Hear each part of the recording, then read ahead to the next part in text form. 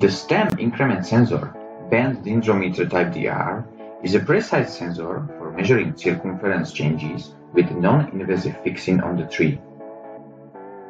Proper installation is the key to achieve the best results. This sensor provides accurate information about seasonal growth and water status, even at the diurnal level. Sensor must be placed above the root swelling. If it's necessary to prevent sensor against strangers, install it high enough.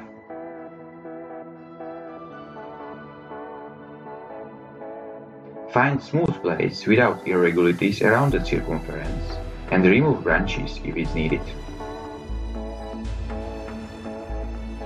Base plate should sit perfectly on all 4 spikes. Use brush to clean the bark from small parts of bark and the rest of small branches.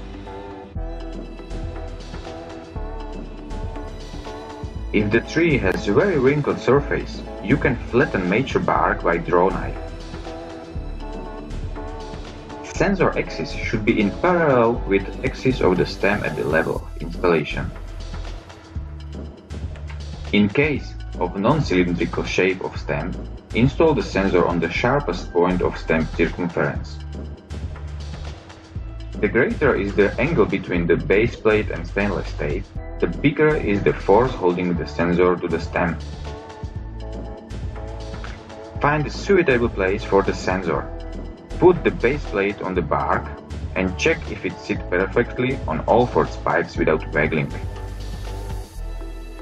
It is a good idea to mark the sensor position on the bark with a marker, so then you can easily find the place again when you move with the base plate accidentally during the installation.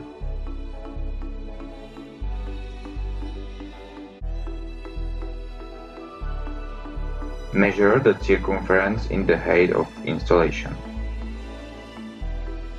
Prepare the stainless tape. Be careful, edge of the tape is quite sharp.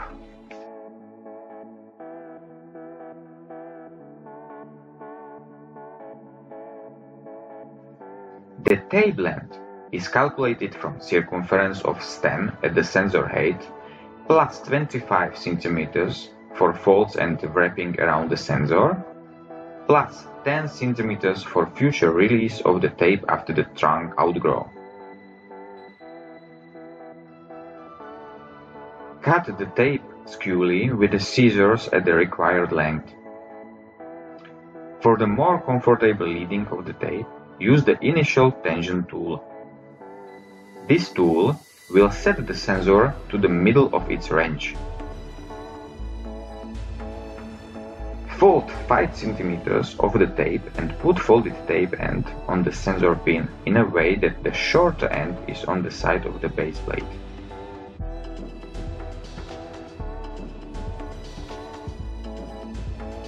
Put the sensor on its place at the stem.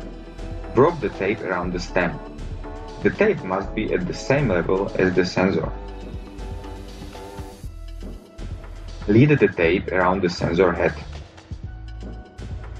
Slide the end of tape behind the pin. Remove the initial sensor tool by turning the sensor head a little bit counterclockwise and let the tool fall down, but all the time hold the sensor head. Set the sensor head in such a way that the arrow points approximately to 10 mm of the range. This will give a space for a possible shrinkage of the stem. Now firmly bend the tape end around the pin. Turn the sensor head slightly clockwise to tighten the sensor head and the tape.